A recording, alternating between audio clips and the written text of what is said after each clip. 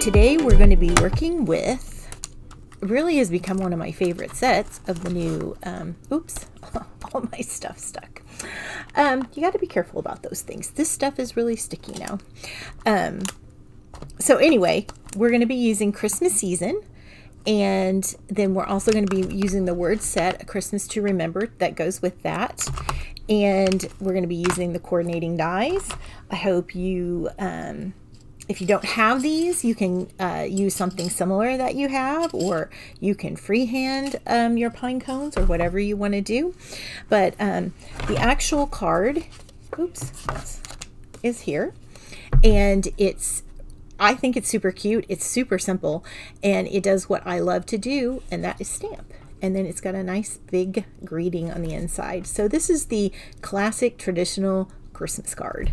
So let's get started. Okay, so you're going to have a piece of, we're going to have actually two, because you're going to make two of this design, two of another design, and two of a third design. So you'll have 6 cards in total. This one uses a red cherry cobbler card base. I've also included 2 pieces of shimmer white paper, and you're going to put one on the inside for your greeting, and then we're going to do one on the outside. We're not going to adhere it just yet. We're going to go ahead and stamp it first. So, and then you're just going to need a little bit of the ribbon that from your bolt, and then I've included a little piece of gold twine to add as a little accent, and then you'll need some Stampin' Dimensionals, and you'll need your pine cone die and your front greeting 'tis the season label punch out that came in your pack. Okay, so let's get started. I love stamping with this. It was just a lot of fun. So I'm going to take the base. This is the solid, the more filled in image. We're going to take that and we're going to stamp that in our lighter color, which is crumb cake.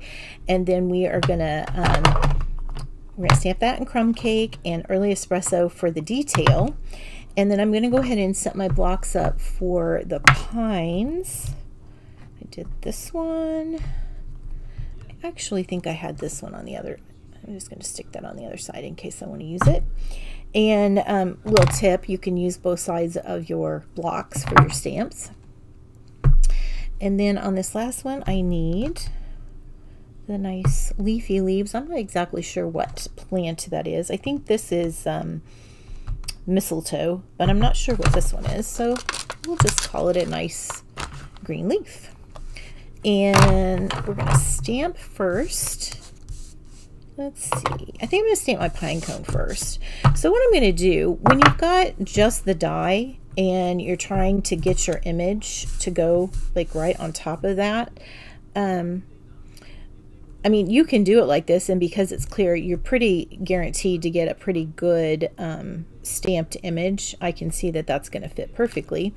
Another option is to take this and actually lay it, ink your stamp up, and then lay it down like this, and then pull it off. I think I'm going to go this direction. Do that with crumb cake. And this is just inked up, not really stamped off or anything. I'm just going to lay it down. I'm just going to line it up the best I can here. Nice thing about photopolymer is that you can see where the ink has adhered to through your block, where it's adhered to the paper. So I've got a nice image there. And then I'm going to take the early espresso .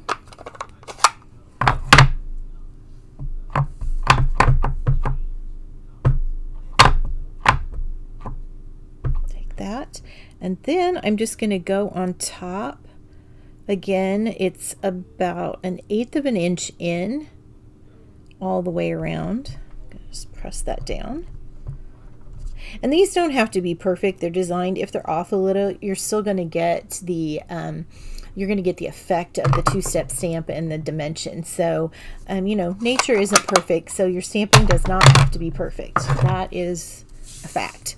Okay, I'm going to go ahead and do, I'm just going to get these little pieces out of the way. Oh, I need one more block.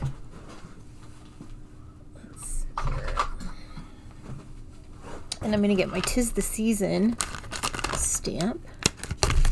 These boogers are so sticky.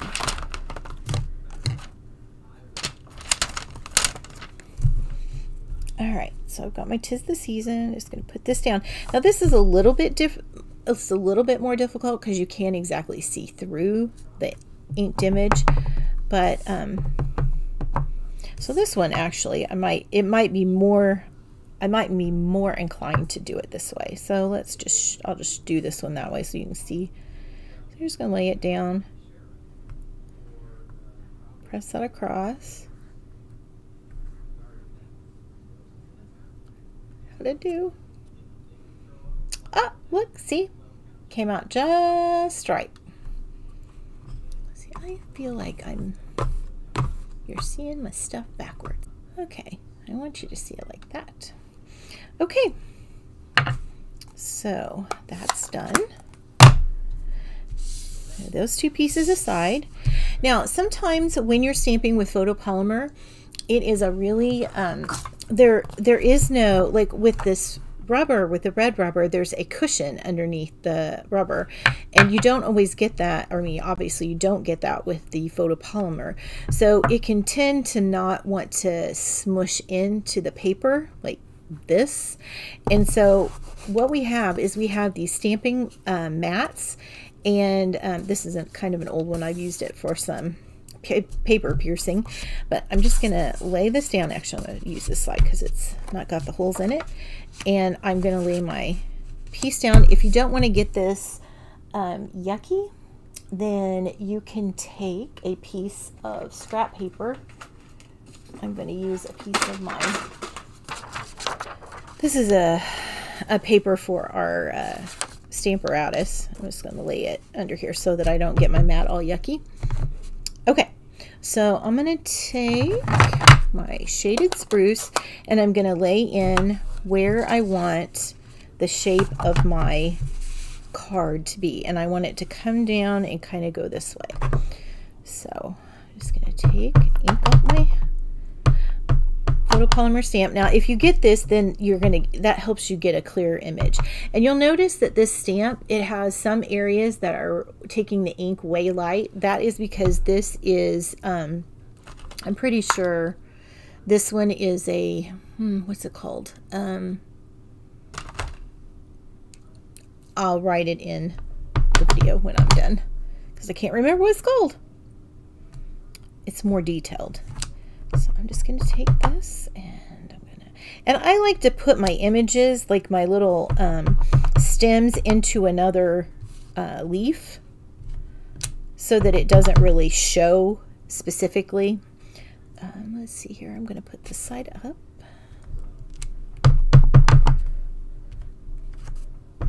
Just going to build this in. You can kind of stamp over because we're building a bit of a kind of a wreath or a swag or a bow.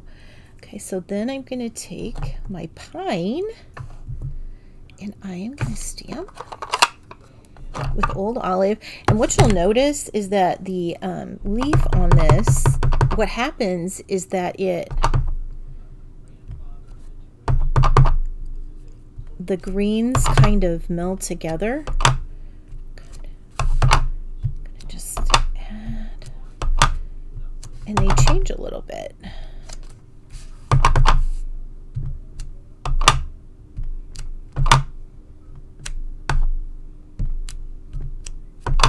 They don't have to be perfect. Sometimes I stamp off with the olive. Oh, I like that. I feel like I might need, oh, I know what else I did. I forgot to do this. I'm going to go back and stamp my pine cone. I'm I'm going to stamp one right here. I'm going to stamp one right here. I'm going to stamp one down here. Okay. Take an early espresso.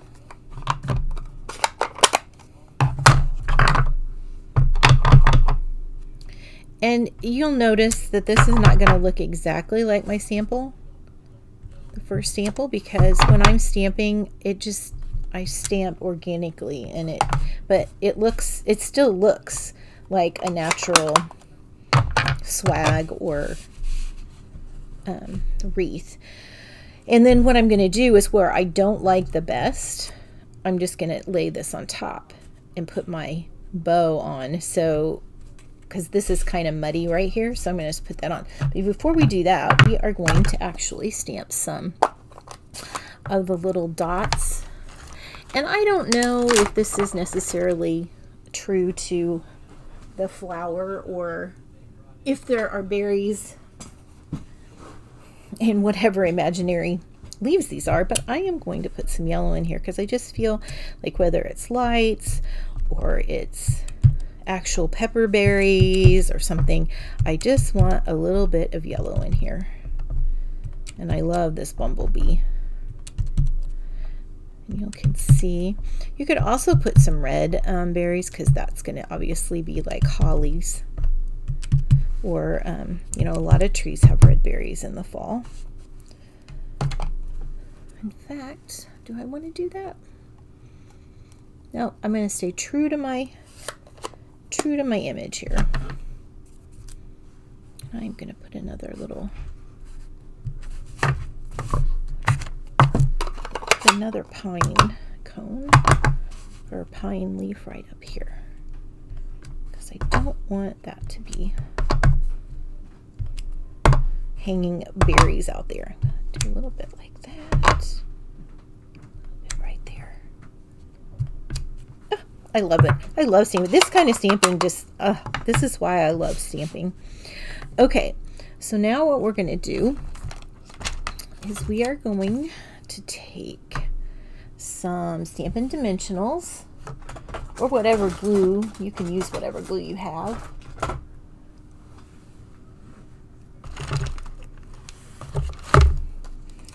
Okay, and I'm just going to take this. 'Tis the Season. Actually, I'm going to put this on first, I think.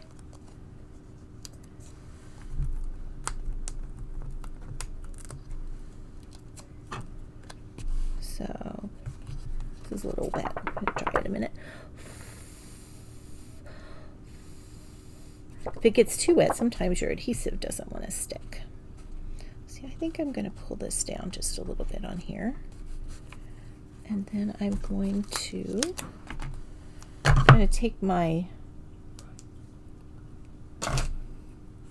scissors, cut an adhesive or a dimensional in half. Here, because I got a little smudges right there. And then you're going to take whichever green that you were given in the, you should have a little strip of decorative, matte decorative dots. I'm just going to take the two smallest ones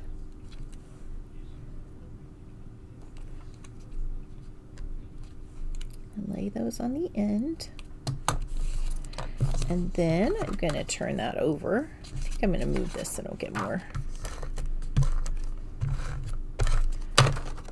I'm going to take my card base that we prepared earlier. Lay this down. Just like that. Now what we're going to do, well, I think I'll go ahead and stamp my saying on the inside. I'm using Love and Joy Come to You, and again I'm going to just use this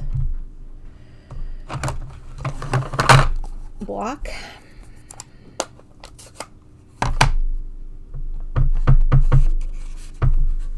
Ink that up. I'm just going to lay that down right in the center. Yummy. And I will tell you, I think I use the shimmer paper on here because I just want you to see how beautiful that stamps with your words. I love writing on this paper. It just gives a little extra depth to whatever you're doing. Okay, and now we're going to put the ribbon on. And this is super easy because I'm just going to tie a little, let's see. Yeah, I'm just going to tie. What I did is I tied a bow size I wanted them. Kind of get my, actually I want my ends to be about the length of my bow. So you're going to have three different ends. So I'm going to take, because what I'm going to do is I'm going to take and I'm going to cut this here, and then I'm going to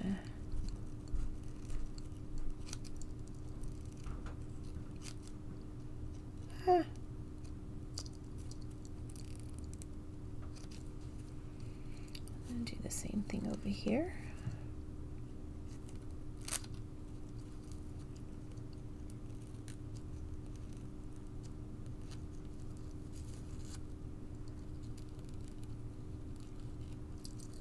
Oops. Okay. So I have my bow, and see, I got that a little too long, so I'm going to cut this off.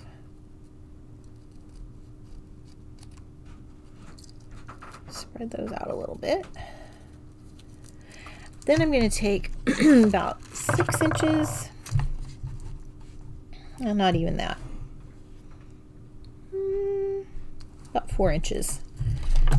And then what I'm going to do is I'm going to lay this down and just tie this in a knot on the top of the knot of this bow. I'm going to double tie the knot, just like that. I'm going to spread these out a little bit.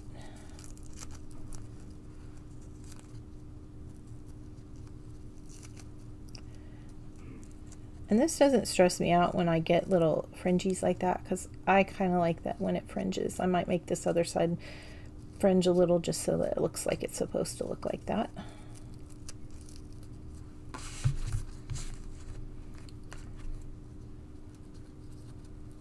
Except I don't really like those little guys. So what I'm going to do is I'm just going to cut the dark red so that I only have the gold left.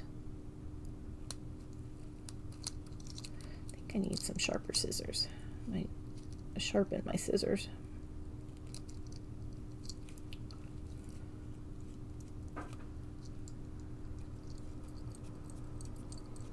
See, on this side it just comes out and then you get the gold, and that's what I want. And then I'm going to take glue dot.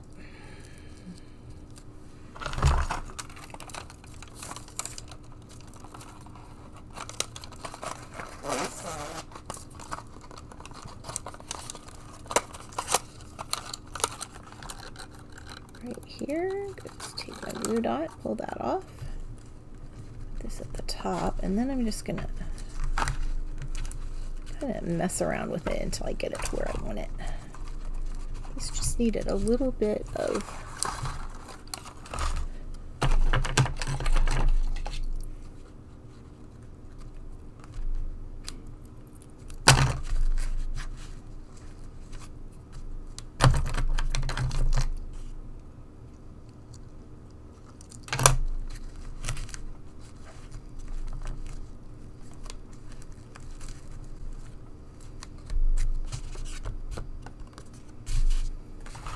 and there we have it. So you can, this one I only tied 2. I guess I thought I tied 3. So I just tied that in a knot. This one I tied 3. So you can do it either way, but essentially you get the same thing. This one I realize I've done a little more pine. I hope you enjoyed this cute and quick little tutorial for 'Tis the Season. And if you have any questions, please feel free to email me, let me know. Thanks for joining the club, and I hope you enjoyed it. See you next time. Thanks for watching the Wonder Basement videos. I appreciate you stopping by and spending some time with me. Please click like and subscribe if you haven't already, and make sure you check the bell so that you get notifications of new content when it's uploaded. I'll see you soon.